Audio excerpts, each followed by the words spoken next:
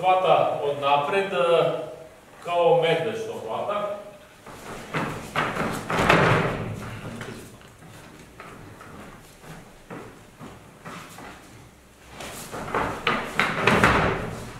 Ajde, probajte pa ću da objasnim. Ako ja krećem ovako da uhvatim, on može da proba da udara po meni. Razumete?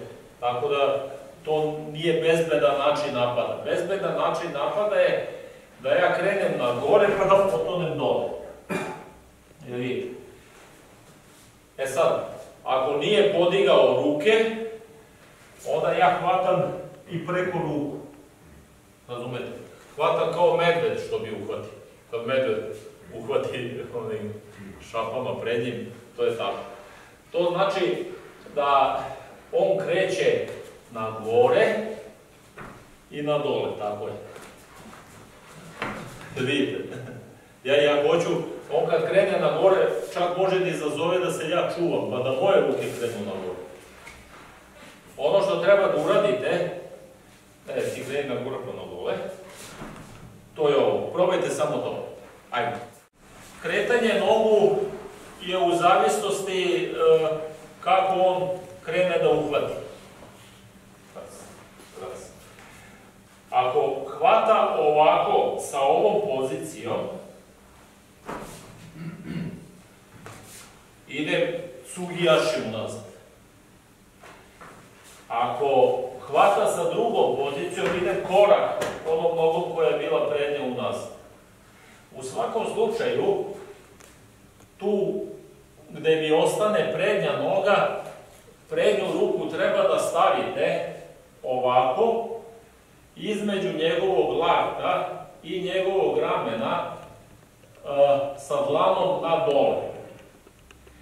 Tako da kad krenete unazad, da li korak, da li cugijaši, sasvim je sve jedno, krenete pokret ovakav dole, kao da ćete sebe da ljesete pravom rukom i otvorenom šakom po butini.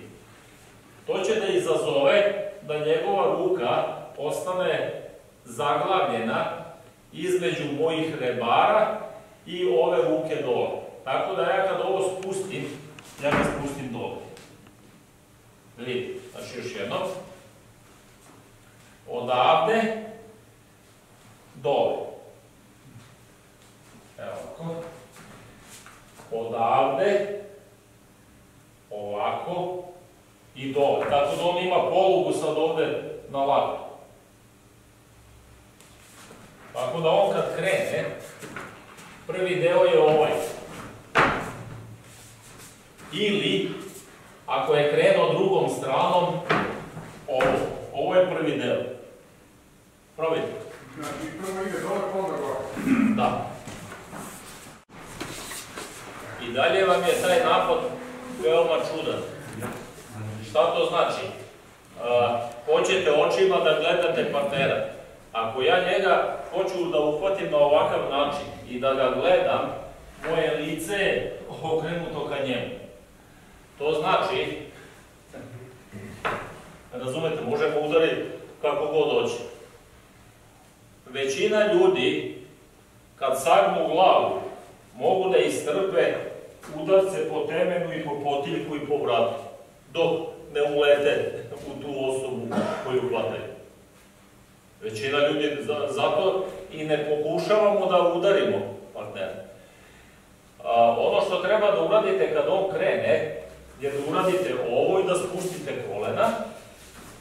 I ova ruka druga stoji ovako, bridom, palac je dole, brid je na gore, tako da ruka ne može ovako da se savije. Ako vam je ruka ovako, može se desiti da vam se ruka savije od težine njegovog tela. I tom rukom ne dozvoljavam da me obuhvati. Znači, puštam ako hoće da me obuhvati ovom rukom gde sam stavio moju ruku, ali ne dozvoljavam ovo, jer je onda nešto potpuno drugo. Nego je ovo, bar za taj trenutak koliko mi treba da se okrenem da ga bacim. Znači, još jednom, probat ćete ovo, dole i ništa više, na druga strana, dole i ništa više, ili Ako sam stajao ovako, on hvata s ove strane, ne, onako, da bi ja morao pomeriti nogu. Dole i ništa. Ako je ova ruka suviše visoko, ja ovu ruku mogu i ovako stavim da mu ne dam da bi zatvorio. Mogu ovako da ga spustim. I ova druga strana. Ovako on sad ne može da ustane, probaj da ustaneš. Trebalo bi težinom dole za taj trenutak da ga držite sa savijenim kolenima da ne može da ustane. Probajte.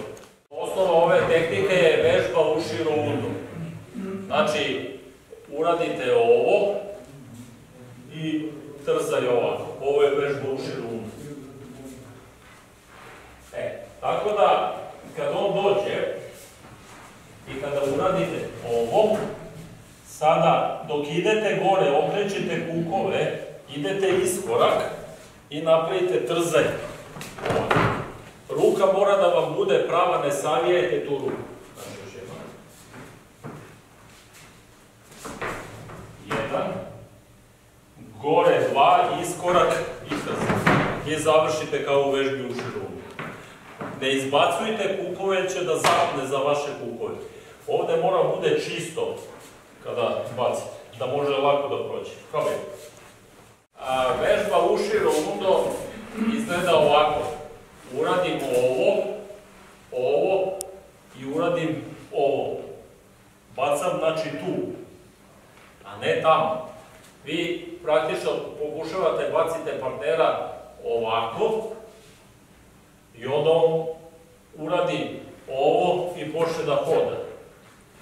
Vi morate da bacite partnera ispred svoje noge, dole, gore, tu. I morate malo da spustite kolena dole. Takođe, nalazite se predaleko od partnerovog tela. Vi se nalazite negde ovde. Ovo je daleko. Vi morate budete ovde. Ja rekao sam da ova ruka ide između njegovog lakta i njegovog ramena. To je znači u zoni tricepsa ovog mišića ovde. Znači, umesto budete ovde kao što se vi nalazite, vi mora budete ovde. Ova ruka je prava, ne savija se. Dole. Gore. Sad je vrig. Sad okrećem vrig, vidite. I onda je trski. Ajde, probajte. Neki put, znači, ako se spusti dole, onda je ova ruka ovako. Ovako. Ako se nije dobro spustio, a visok je viši od mene, onda kad krene, ova ruka ide ovako, pa ga onda spustim i sa ovom rukom i sa ovom rukom. Vidite? Znači, ako se nije spustio skroz dole, uradim ovo. Probajte to. Ako partner hvata tako više, završnica je ista, samo izgleda ovako.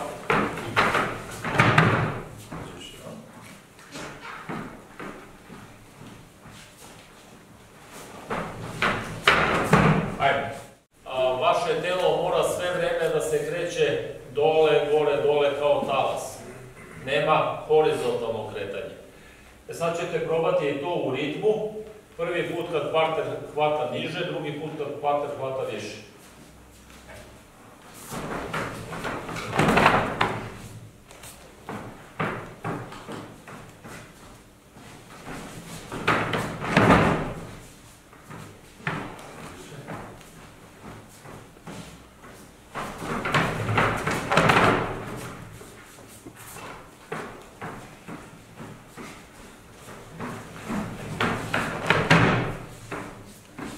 Probajte. I zemponage.